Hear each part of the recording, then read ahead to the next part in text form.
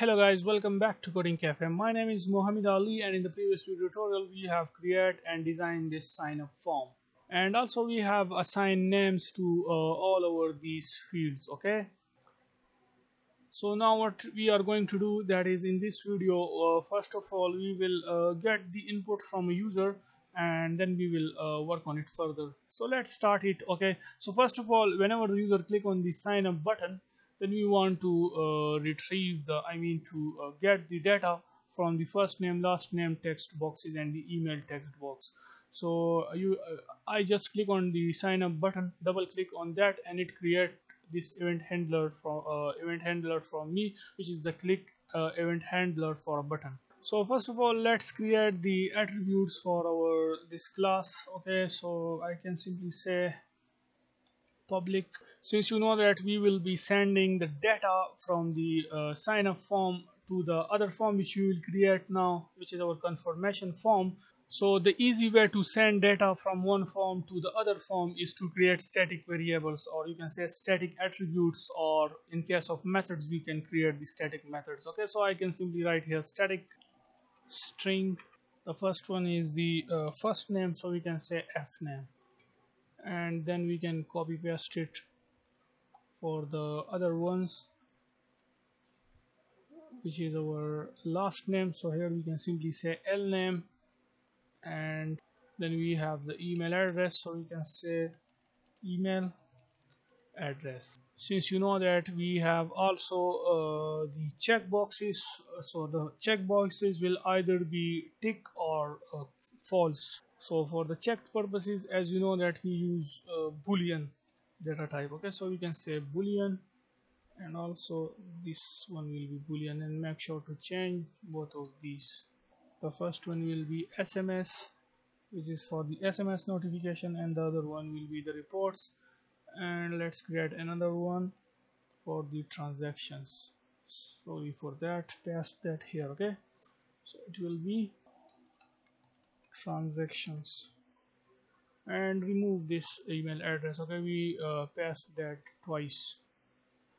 Now first of all, what we gonna do is whenever a user click on this SMS notification, when he mark this, then we should display the message that is service charges may apply. Okay, and also for the transaction report. So for doing that, what we gonna do is I will simply double click on this. Okay, first of all, let's check if we have, yes, we have give it names. Okay, so double click on this, and you can see check SMS check changed.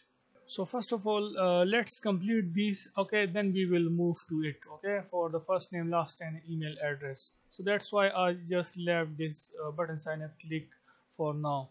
We will work on it later once we complete this.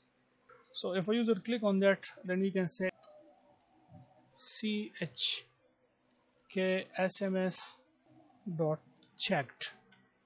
So if this is true, you can also write this like that. Okay, which is true, or also you can just write this check sms dot checked. So if this is true, then we can assign true value to our this variable, boolean type variable. So you can say true, and if it is true, then we need to access our label, which is label sms message dot text, and we have to display a message there, and that message will be services charges may apply. So yeah, that's it. And in case if it is false, then in that case we can also display something. So copy this, paste that here, and here we can say false, and change this to dots. And now go to the form, and let's do it for the reports. Okay, so if you want to display any message in the report cache, then you can do so by that. What I'm going to do, I will simply copy this, and I will paste that here, and make sure to change this check SMS to check reports, and this will be report report. What is the name of our variable? Is reports. So copy this reports variable from here and paste that here. And the next thing is our there is we do not want to display any message here. Okay, so we can remove this from here, but if you want, then you can create any label there and then set any text message to the user by using just like we did here. Okay, so it will be true, and in case of false we can say reports equals to false and remove this from here.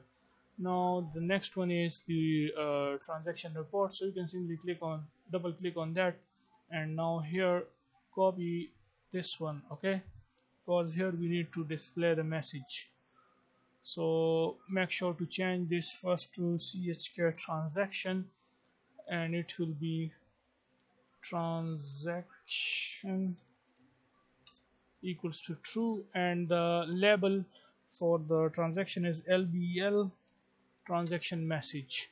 And for it we can say, for the first one you can say service charges may apply for SMS, and here we can say service charges may apply for transaction. And yeah, and here we can say transaction and change this lbl SMS message to it. So yeah, that's it. Now let's run the app to see how it works. So the app is running now, and now let's click here, and here you can see service charges may apply for SMS, and if I click here, service charges may apply for transaction. Let's uncheck this, and here you can see that. So what I'm going to do is to assign, to make this little bit beautiful, so I will give it some color to this. So here you can see we have this 4 color. Click on that and click on this web, and from here you can choose any color which you like. I will simply click on this light salmon. Okay, and also change this for here, here web and light salmon. So yeah, that's it. Now let's run the app. So the app is running now, and let's click here. So here you can see this service charges may apply, and also for the transaction you can see service charges may apply for transaction. So uncheck this, you can see that it is amazing. This is incredible. So yeah, that's it for this video, and if anyone is new to our channel, then please subscribe our channel Coding Cafe. Thumbs up for this video, and see you guys in the next video. Bye for now.